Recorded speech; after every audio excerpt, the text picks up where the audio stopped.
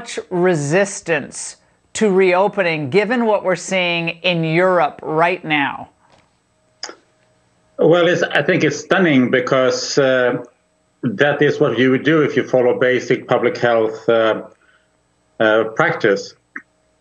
So there's sort of a perception that lockdowns and contact tracing is something that the scientific community is behind. And there are some who are advocating that.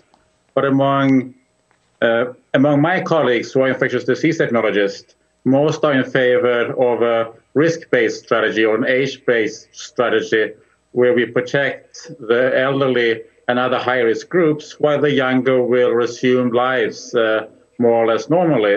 And that's what Scott Atlas has been advocating, and which we now put out a declaration, the Great Barrington Declaration, and we put that out this morning, and there are already over 500 medical and public health scientists who have co-signed, as well as over 500 practicing medical professionals. Wow. So okay. All right. I want people to understand that. I'm sorry to interrupt, Dr. Kulldorff.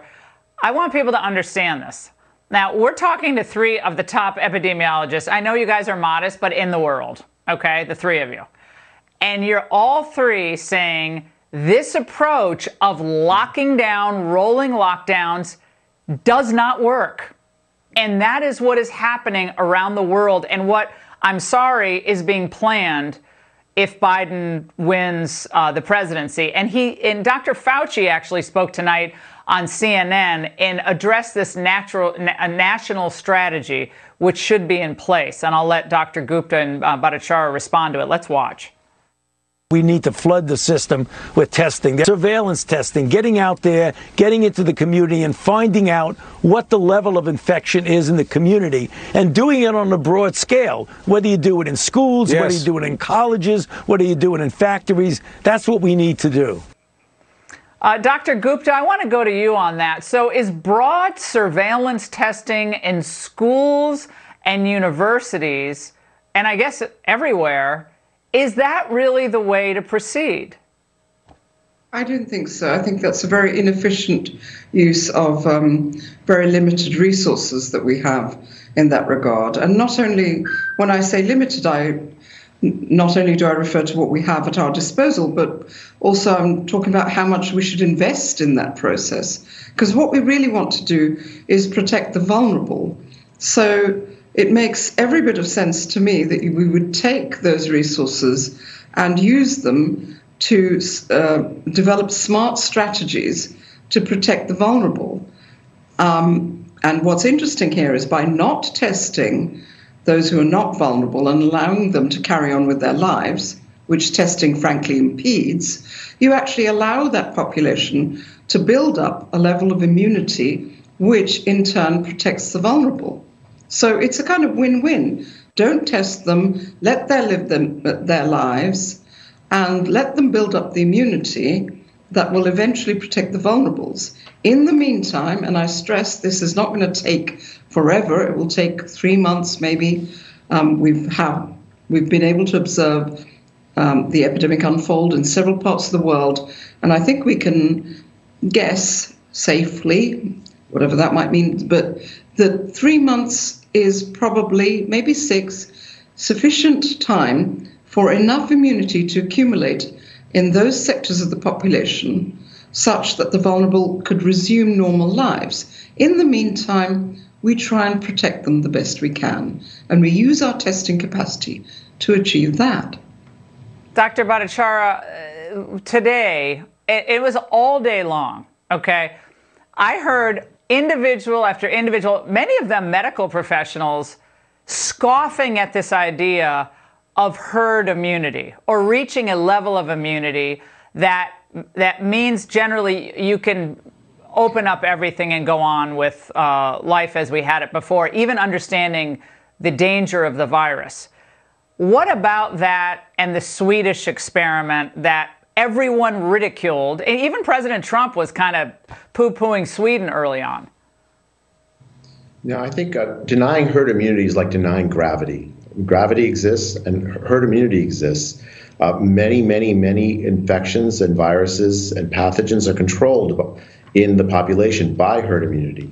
Even if you have a vaccine, it's still herd immunity that protects people against the virus or the pathogens. So denying herd immunity it's like denying biology. It's just not right. The question isn't just about herd immunity, really. Its question is, how do you safely get there? The focused lockdown strategy that we're proposing, where you protect the vulnerable and let people live their lives, will get us there more quickly with less loss of life and less damage to other aspects of public health that get ignored, I think, by these doctors that are essentially denying basic facts about biology. Instead, with this focused protection, you protect the vulnerable, you quickly build up immunity in the rest of the population, and that will save lives. Just one very important thing here is that the lockdown itself is not costless to life, and if you think about it, people have delayed cancer treatment. They've delayed going to the doctor because of even with severe heart disease. Parents have not vaccinated their children. There's going to be an increase in breast cancer rates, prostate cancer rates, because of basic screening hasn't been done.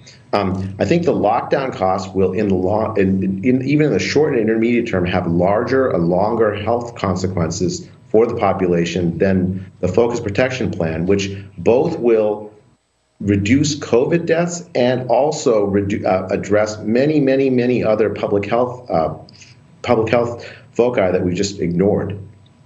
But that's essentially, Dr. Kulldorff, what the administration has been doing. I mean, focusing on protecting the vulnerable, urging states to open up. New York, New Jersey, California, some other states in New England extended their severe COVID restrictions. Some of them are going back into rolling more targeted lockdowns. But to what end? Like, what is New York going to achieve by beginning to close down sectors of the economy again? Dr. Kulldorff. Yeah, so different states pursue different strategies here. And what, for example, New York has been doing is to protect low-risk college students and low-risk professionals who can work from home, while older working-class people have to work. So they are building up it's the working class who's building up the immunity that eventually will protect everybody. So the working class is having a double whammy, both in terms of COVID-19, which they are taking the burden of generating the immunity, but also in terms of the consequences of the lockdown on other aspects of public health, and also the school closings. Rich parents or middle-class parents can do higher tutorings or part schools or go put them in private schools. But the working-class children, they don't have those options. So they are the ones who are suffering the most from the closure of the public schools. Yeah, the at-risk children around the country are suffering the most. But I can tell you, I have 3 children, and 2 of them are in person. One is kind of every 2 weeks on and off.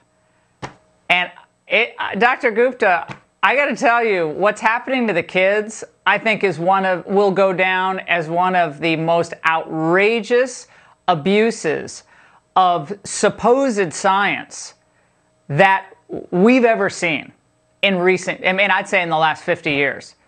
Children are being kept from school with a 99.997 survival rate of anyone under the age of 19. It's insanity.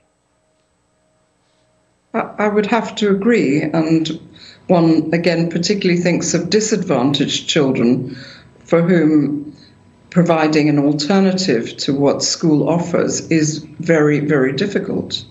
So I guess Martin's already said it. I mean, those who have the means can offer some form of alternative, although there is no alternative to the socializing and the learning experience of school. And it is, I agree, it's absolutely tragic. It's unconscionable that we're allowing the young, we're supposed to be, as a society, we're supposed to give everything to protect the young. And I know I've had mothers writing into me saying, I would seal myself up for a year happily if my child could go to school, if my slightly older child could go to university and have the experience that they deserve. If that's not what we're for, then what are we here for? What's the whole point of this? And Dr. Bhattacharya, the president thought it was very important to be on camera tonight after coming home to the White House from Walter Reed, and he recorded this video. Let's watch. And I learned so much about coronavirus. And one thing that's for certain, don't let it dominate you. Don't be afraid of it. You're going to beat it. We have the best medical equipment. We have the best medicines, all developed recently. And you're going to beat it. Okay, so the president comes out and speaks, and people went nuts. Like, how dare he? He's a vector of the disease. He's super spreading throughout the White House. He's doing a video. Like, how dare he be optimistic?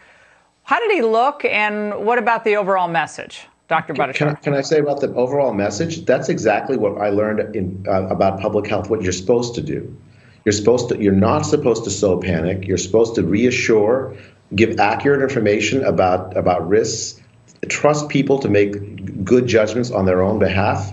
The president did that, I think, tonight. Don't you think? I mean, I think obviously, like, he's has a real spirit to him, doesn't he? But I think that message is right. It is accurate and consistent with the data. That COVID is not a death sentence, and I think we've created this idea in the public mind that it is something so unique and so deadly that we should utterly end all normal existence as a result of it. That's not right. We can have a much better way. Protect the vulnerable, shield them for a short period of time until we reach a level where there's population immunity, and then for the rest of the world, let us live our lives. And for folks who are vulnerable, who if your life is meaningless without hugging your grandchildren, you have to balance risks in everything we do in our life. Doctors, all of you, I'm in awe of your expertise and your courage in speaking out, and all that you've published over the years, because I have actually read a lot in the last 6 months. You're all brilliant, much smarter than most politicians. Thank you so much for joining us.